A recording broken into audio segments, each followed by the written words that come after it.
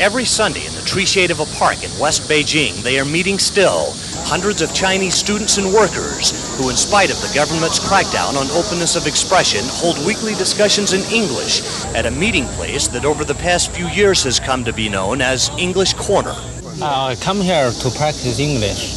Among themselves, the English-speaking Chinese and some visitors talk freely about a wide range of topics, including politics.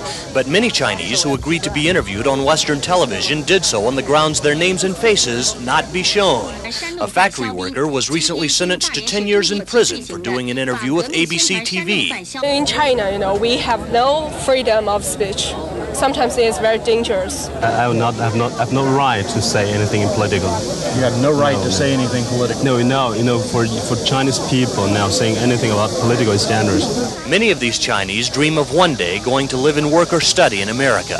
If we go to the United States, we can have more freedom to talk about the country, to speak out our opinion, and so on. But here, now I'm very nervous. Others, both students and workers, hope to continue pushing for reforms in China. For the ordinary workers, we don't want too much. We just want work and have a work paid. Some hope the language skills sharpened at English Corner will enable them to become effective trading partners with American businessmen. I think I have the high advantage of doing business with your country. For many, the hope is for something more basic. Democracy, for freedom, for prosperity, for bright future for China. Freedom to speak, freedom to sing. And even after what happened at Tiananmen Square, they say time is on their side. Many Chinese no longer doubt China will one day have democracy. The only question, they say, is when. Some believe soon after the death of Chinese leader Deng Xiaoping, now in his early 80s.